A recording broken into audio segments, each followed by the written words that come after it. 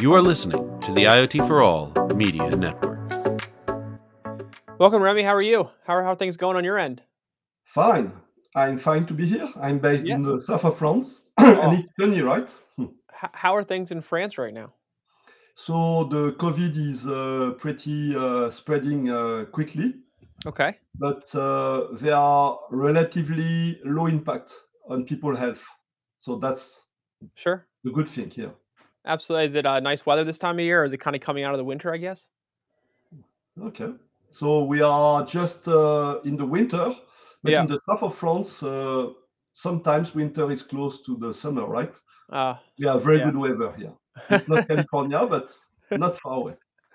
Very nice. Well, look, to kick this off, what I'd love to do is have you give a quick introduction about yourself to our audience. Just tell them who you are, kind of the role you play at Semtech, and just any background you think will be relevant. Okay, so I'm Remi Lorrain. I'm in charge of the LoRaWAN operator business development at Semtech globally. I am the chairman of the LoRa Alliance operator community and also the chairman of the LoRa Alliance EMEA region. I've been working for 20 years in the telco business, and then I moved to IoT and joined in 2017 Semtech. Semtech is a high-end silicon company present in any infrastructure, critical infrastructure. So we are really on the high end. We are not as big as Intel, but our key focus is innovation. And these last years, of course, we developed IoT. Semtech owns the IP of the LoRa technology, the Right. massive IoT LoRa technology. Right. So talk to me a little bit about kind of the main topic today for us is talking about kind of the satellite space and the role you all are kind of playing in that. I know there was a recent announcement made with from Semtech around kind of the role you're all playing in the satellite space. Could you kind of elaborate on that a little bit? Yeah, sure. I will start from one KPI. Today, only 10% of the globe is covered by terrestrial network. Right. And you know that massive IoT aims to solve problems that people have in any country, in any region, and not only in cities, Right. specifically logistics, environment, agriculture. So, Houston, we have a problem. So, to solve this problem, satellite comes. And satellite, is able to solve this coverage problem on Hmm. 90% of the globe. Second, satellite industry has been pivoting with lower cost to launch, lower cost to design the payloads. It's what we name this nano satellite industry, and with low orbit satellite. And it brings an opportunity for satellite industry to solve the problem we have in massive IoT.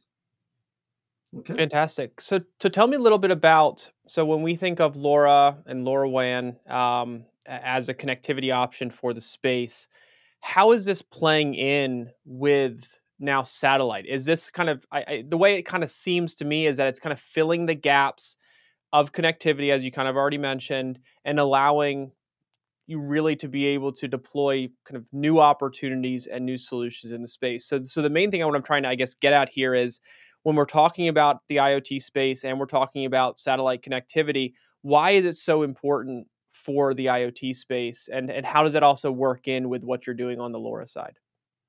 Yes, like I said, if we want IoT to scale up, it's already growing, but it may scale really.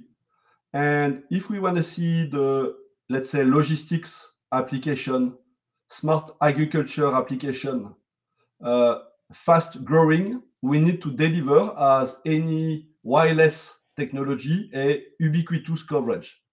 So since we will not be able to solve this coverage issue, we will not see this market really take off. That's our assumption. So therefore, we need an additional piece that is satellite. At the same Okay. time, Yeah. satellite has also step changed. For the last 40 to 50 years, satellite companies were used to develop proprietary setup. Every single satellite company was targeting a limited number of customers with a specialized protocol to connect the devices. Today, the big trend is that they may use the same protocol on Earth and in space. So Okay. you leverage an existing protocol or standard and you use it on satellites. It's a complete mindset change that we see today. Lacuna Space or EchoStar or Eutelsat are playing this game to use a legacy terrestrial standard like LoRaWAN to develop in space. So in that case, your asset, your devices, your container will be able to connect to a terrestrial network when it's there. And when you lose the connectivity for a terrestrial network, you connect to the satellite. So it's a seamless experience for your asset, and you never lose the connectivity. Why can we do that in 2022? Because the technology has changed. The cost to launch a satellite has been divided by X. Look at SpaceX, for instance. Yeah. The cost to build a satellite has been divided by 20. And so look at the nano satellites. So, and we see today a bullish market on both sides, launching new constellation or leveraging existing geostationary constellation like EchoStar, for instance, and developing LoRaWAN technology standard on it. Okay. So let me ask then. So for companies out there who already deployed solutions using LoRa and LoRaWAN, does this just allow them to now have better improved connectivity with what they already have deployed, or is there changes that need to be made to existing solutions and existing deployments to fit with kind of the launching of this? I would say that they have to do some small modification on the device. Okay. Before this period of using the same standard for space and Earth, they have to change everything from the hardware to the software. Okay. It was very expensive and consuming a lot. Right. Today, you can take a legacy LoRaWAN device, you change the antenna. For sure, you need a nice antenna design, and you change the firmware, and there you go. Okay? So there is slighter change. Right. And when you design your device, that's the beauty, you can make them work both terrestrial and satellite. That's also a second advantage that we have today. Gotcha. So yes, answering to your question, it enables the customers to smoothly fill the connectivity gap. Right. Okay, that makes a ton of sense. I just wanted to clarify that. So one of the last things I wanted to ask you real quick is, as we now talked about the technology, what it's going to enable, which industries do you think are going to be most impacted by this and see the most benefit and the most enablement and adoption when it comes to new solutions and use cases for the deployments? We do observe that the early customers are the one operating in remote areas. Mm. Logistics and asset tracking is a key vertical for satellite, for sure. Transportation, oil and gas, and smart agriculture are key verticals that are, I think, early adopters of this satellite business. If Fantastic. we step back, we may also think that any linear infrastructure can be poles across the US, can be a railway company willing to monitor the race. Everything that is linear across large region may be a candidate to use satellite connectivity as well. Okay, that makes a ton of sense. And now, I guess, is there an option for companies when they are deploying using these deploying with LoRa and LoRaWAN to kind of default to the satellite side of things, or is it something that's just going to seamlessly switch between both and you kind of have to be integrated in with both in order for this to kind of be available to you? You have two types of setup.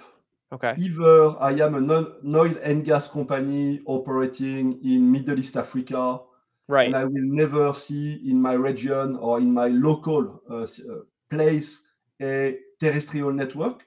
Okay. So I'm gonna design my device to connect only to the satellite. Gotcha. Second case, I am a logistic player with my containers going through a port across the US, go on a boat and so on. So in that case, I will switch from terrestrial and satellite networks. Gotcha. Okay. Okay. Perfect. Okay, that clears it up. But thank you so much for taking the time here because this is really interesting stuff. It's been kind of talked about very, very loosely in some of my conversations in the past regarding satellite and bringing it in. So to see a company that's already a pretty large leader in the connectivity space with LoRa and LoRaWAN to now also be expanding your capabilities into satellite to allow more seamless connection, to enable more solutions, and really massive IoT really become something is super fascinating. So I'm really glad you're able to take some time here to chat with me and elaborate on kind of this news that we heard about coming out of Semtech. So I really appreciate your time, and we really look forward to kind of following along. What's the best way that our audience can kind of stay in the know of regarding this announcement and anything kind of coming out in the future around this initiative? So stay tuned. You may reach out to Semtech to get more information, but Okay. 2022 will be the year of multiple commercial announcements for big satellite companies on the market. Yeah. I was referring to Lacuna Space, EchoStar Hughes. So EchoStar Mobile, the European subsidiary of Yeah. EchoStar Hughes, is going to launch a pan-European coverage offering. Okay. Eutelsat is going to offer a global coverage. So stay tuned. 2022 will be the year for LoRaWAN satellites. Fantastic. Well, Remi, thanks again so much for taking the time. This has been a fantastic conversation here. We look forward to kind of staying in the loop and seeing how things progress. Cool. Thank you, Ryan. Thank you. All right, everyone. Thanks again for watching the IoT For All Media Network. If you enjoyed this video, please like and subscribe. Be sure to hit the bell notification so you get our latest videos as soon as they become available. But other than that, thanks again for watching, and we'll see you next time.